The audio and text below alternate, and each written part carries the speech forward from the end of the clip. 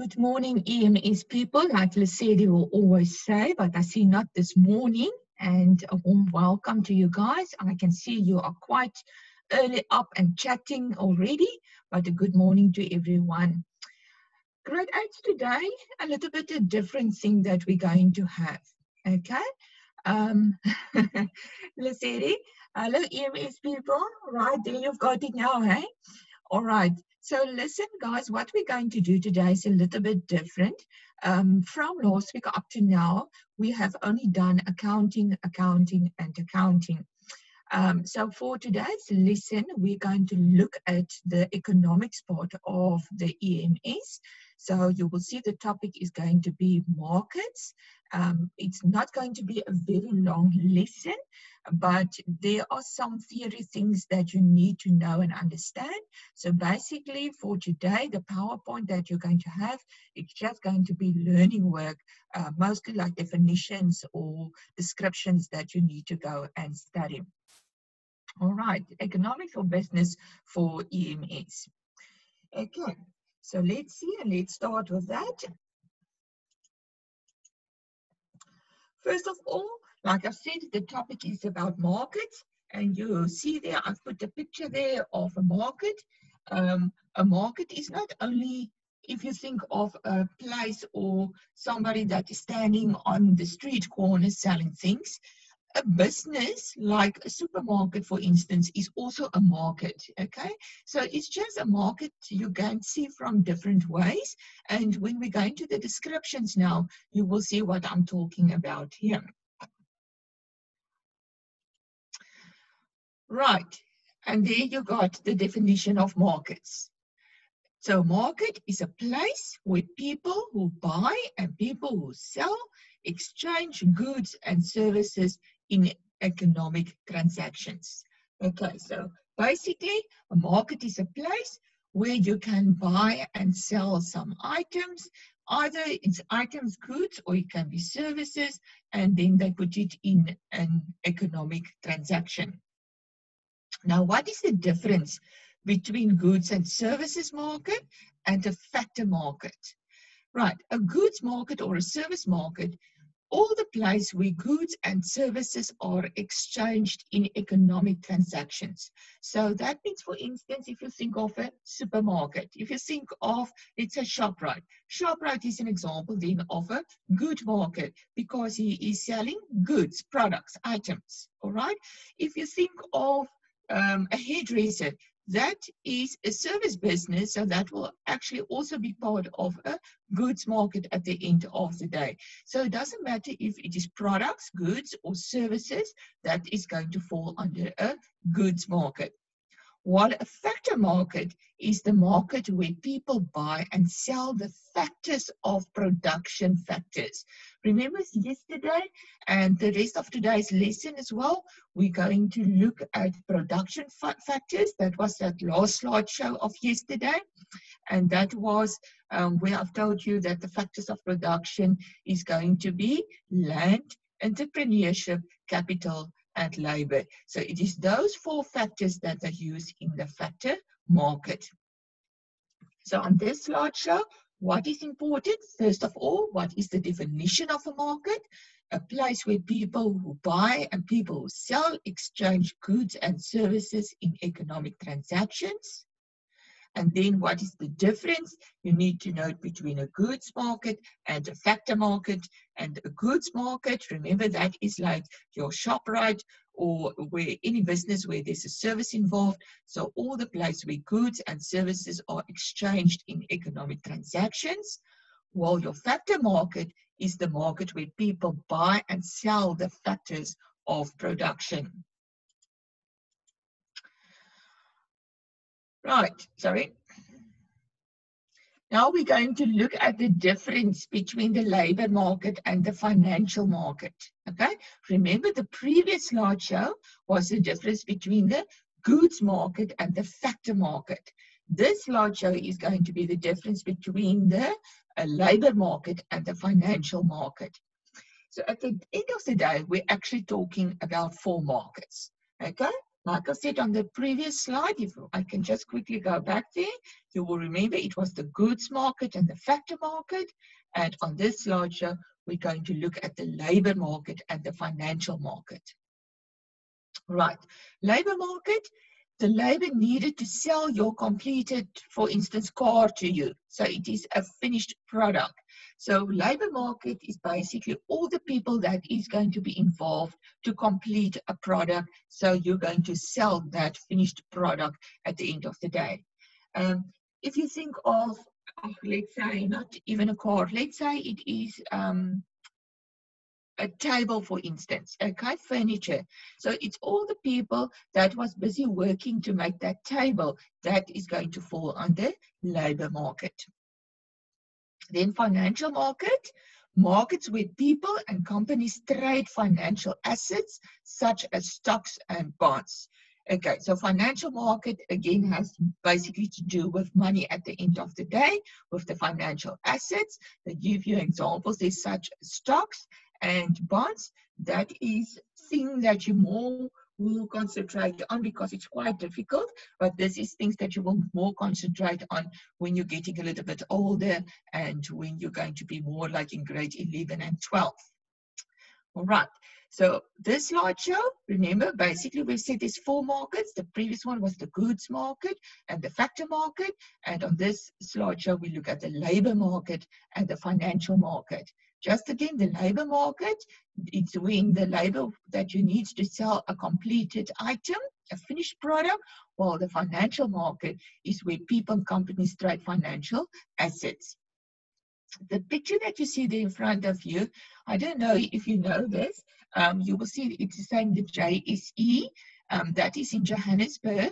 The JSE is basically a company where you can have some shares and trade in some shares and stocks and all those things. So it's a very big company where they work with the financial things of our land. Okay, so before we go into gauge, because this is actually a new topic now, so remember the previous topic was now about markets. So you need to remember what is a market, and basically the 4 different markets that we have talked about, you need to know the difference between them. Then yesterday, the last slideshow, you will have noticed I've mentioned the 4 production factors, and that is what we're going to look at today. We're going to take those 4 factors and then we're going to talk about those 4 factors. Okay, Celeste is asking, please go back. I hope you mean the previous slideshow, so I quickly will go back for a few seconds there if you want to check something.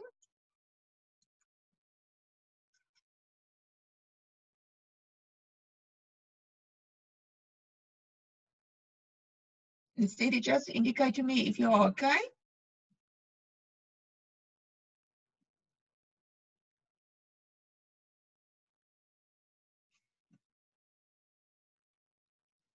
Okay, Lucidi. Okay, there she goes. Done. Okay, great. So we can continue now. Right, so getting back to the production factors. So remember, people, there are 4 production factors. That is going to be land, labor, capital, and entrepreneurship. And we're going to take these 4 factors now individually and going to look more at the description of each one. And then you will see we will also look at the compensation of each one. This is very important. So definitely, I can tell you now, a question in an exam will be, mention the 4 production factors and what is the compensation of each of these 4 factors. So, right.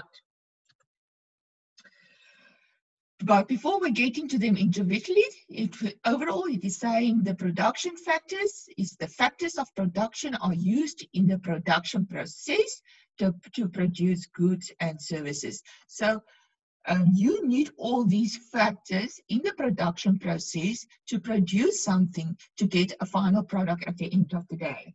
You will remember again yesterday, if we think it was about that chicken licken picture, right? So basically, it was the chicken that you need, the raw chicken that you need, okay? And then it was produced into something Doesn't matter if you just have cooked it or whatever you have done to it, okay, to get a final product, and that is the chicken and the chips that they sell at Chicken Licken. Then again, I've mentioned the 4 production factors there. You will just see, I always said land, labor, capital, and entrepreneurship. But a nice word that I normally use for land is natural resources. So just take note, either you can say land or you can say natural resources there. Right. And now we're going to move to the first one. That is going to be your natural resources. And you will see I've given you some examples there, like land, water, air, minerals, and plants. And then remember, I said with each of these 4 production factors, you need to note the compensation. And the compensation of natural resources or of land will be rent. Okay, so again, remember what is the 4 production factors? We're taking the first one, that is going to be natural resources. You must basically explain to me or give me examples of natural resources like land, water, air, minerals, plants. And then you need to know the compensation of each of these production factors. And for natural resources, it is going to be rent. Right. Remember this, because when we're done through the slideshows, I'm quickly going to ask you 3 or 4 questions just out of my head, and then you must see if you can remember this, okay? If we go to the next one, labor. Right. What is important of labor? Labor, you know, it's the people that is involved to make the product, to get the final product at the end of the day. But what is important is there are 3 types of labor. Okay, if you check there, you get skilled labor, you get half-skilled labor, and then unskilled labor. And you need to know the difference between these 3 labors with an example with each one. So, right, what is skilled labor? This is persons that is having proper training at a university or a college. So this is your people that have studied after school and they've got actually the very nice professional jobs, like for instance, attorneys, doctors, accountants. So it's all the people that is having a very high, let's say, intelligence and that have studied after school. Okay, so that's your skilled workers or your skilled labor. Half-skilled labor, then only half training has been done in a specific field. And for example, there is like your administrative workers, waiters, vehicle drivers, etc. What do I mean with administrative workers? That is usually those people that is sitting in an office doing some administrative work. You all know when I will say, when we talk about the call center people, okay, so let's say you need to phone to multi-choice, then a lady will answer or a guy will answer the phone on the other side, and that person is going to handle all the phone calls for the day. So that is basically a call center. So they have got some training in that particular field, okay? So they are half-skilled labor. Then unskilled labor is where there's basically no training involved. So you don't know anything about this job, but you're just going to start doing this job on your own. And that is, for example, like your municipal workers. All right. And then what is the compensation for labor? It doesn't matter if it's skilled, half-skilled, or unskilled. And that is going to be wages and salaries. Okay, so either they're going to get a monthly salary, or wages is normally on a weekly basis that they're going to get. Right, so just again about labor, remember you need to identify between the 3 different types of labor. That is skilled labor, half-skilled, and unskilled labor. Skilled labor is when people have proper training at a university or a college. Your half-skilled labor, then they only got half training in a specific field. And unskilled labor is there was no training involved, and at least no one example with each one. And then the compensation for labor is wages and salaries. Right, so look at that slide here. Remember, I'm going to ask the question. Okay. Leslie is asking what is compensation? That is basically what do they get back for doing it. So if I'm going to work now, I'm working for you guys, right? I'm giving school. So at the end of the month, I need something back. And what do I get back? I get a salary back. Okay. So the same with when the previous one was the natural resources, where land is involved. So you are basically giving your building or your land for somebody to use. And that person is paying them a monthly rent. Do you hear? There's the compensation. They basically pay a rent to you for using it. Okay. Right, going to the next one is then capital. Okay, there's not much to say about capital. That you know by now already. Money, money, money. So they say that capital is money and equipment needed in the production process. So right, so it's not just money. It can be like any type of assets like equipment or even vehicles or even buildings that has something that has a value. And then you need to know there are two types of capital. All right, you just need to mention them, and you get either own or borrowed capital. Own capital means that you, let's say you have a lot of money and you use that own money of you to put into a business. Borrowed capital can either be that you're going to borrow the money with the bank, or you can borrow the money with a family member to use to start your business. And then the payment on that, the compensation, is going to be interest. Again, you can think for yourself, if you have a bank account with the bank, what compensation do you get every month for having a bank account with the bank? They are giving you some interest on that bank account. So, right, so the third production factor is capital. Right, what is capital? Basically money and equipment that you need in the production process. Remember, there are two types of capital, either owned or borrowed capital, and then the compensation for capital is interest. Right, the fourth factor is going to be entrepreneurship. Entrepreneurship is the ideas and the actions of entrepreneurs. You can see that picture of the lady there, thinking of an idea, how she is going to start her business. And then the compensation on that will be for entrepreneurship is going to be profit, because what is entrepreneurship? You need to come up with a very good idea to start your own business with the idea to make some money, to make a profit at the end of the day. So, right, so again with entrepreneurship is the ideas and the actions of entrepreneurs. And basically you can say the payment for that you're going to get is going to be the profit that you're going to make in the business. Right. So let's quickly, I'm just going to move back for today. Remember, okay, first we talked about markets. Remember, you need to know what is the definition of a market, and you need to know the difference between basically four markets: the goods market, the factor market, the labor market, and the financial market. Then very important, this one that you're going to see now, the production factors. You need to mention the four production factors. You need to give examples of each one or give explanation about it, and then also what the compensation of each one is going to be. And the first one we said was your natural resources, like your land, water, air, minerals, and plants.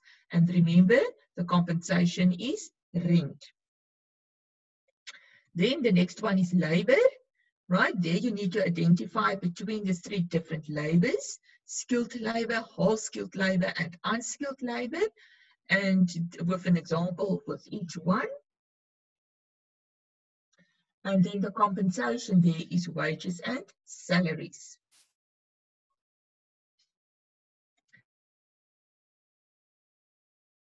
Right, capital. There we said that is the third production factor, that is money and equipment needed in the production process. You need to identify between owned and borrowed capital, and your compensation there is going to be interest. And then the fourth production factor is entrepreneurship. What is that? That is the ideas and the actions of entrepreneurs, and the compensation for that is going to be profit. Right, now you must listen. Let me just quickly open my chat box again so I can see your answers. Right, here comes the first question. Let's see who is going to be very quick on this one. And the first question is, what compensation is there for labor? Now it's all about the person who is typing the fastest, right? What is the compensation? There you go. There we've got our first person, Chetsa. Well done, wages and salaries. Right, here comes the next question. What is the production factor where money and equipment is needed in the production process? So what is that production factor? What do we call that production factor? Oh gosh, you are very quick on it. Yes, but well done to the others as well. That is capital. Then let's see. What market is it going to be? For instance, ShopRite, where goods and products is going to be involved. What type of market is that going to be?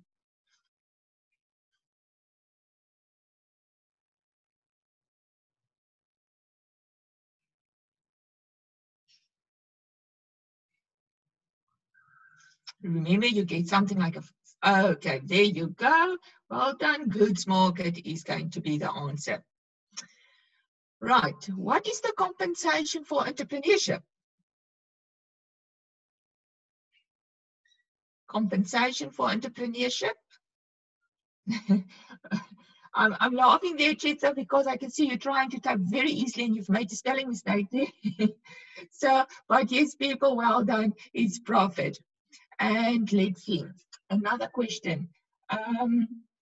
Who can give me a little bit a description to say what is skilled labor? So just in short, type there for me, what is skilled labor?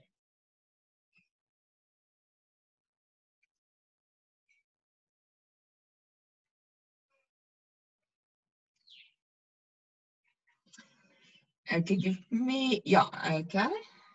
Right, good, Lesedi. I will take your answer there. She was saying proper training. So yes, of course, we all know labor is people that's going to work in the production process, but it's people that is having proper training that have studied at a university or a college. Right, let's take the final one. What is the compensation for natural resources? Well done, Lesedi, again. The answer there is rent. Right, that was just for fun, people, but I can see you quite understand it. So very, very well done on that one. Okay, so again, let me just explain to you so you can understand what's going on.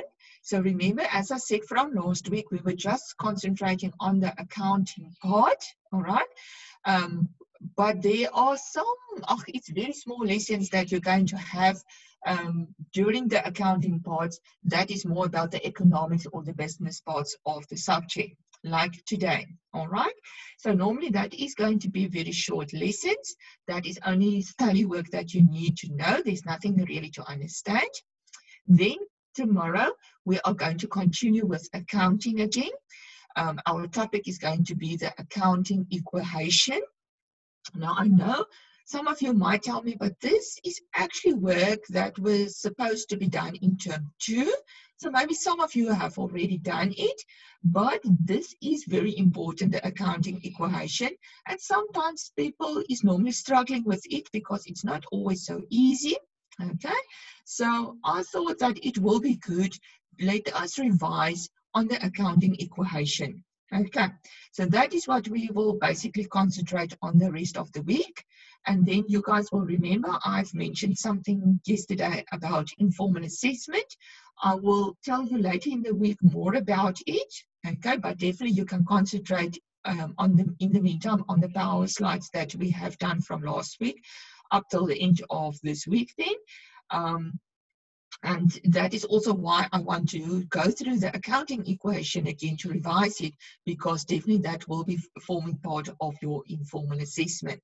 Okay, but as I say, as we go along, then I will give you some more information regarding that too. Right. Basically, that's the only thing we're going to do for today. You have worked very well and good so far this week. I don't know if there's any questions. I will wait and see in the chat box. If you have anything that you can ask, it can be anything about today's work, about yesterday's work, or anything that you want to know.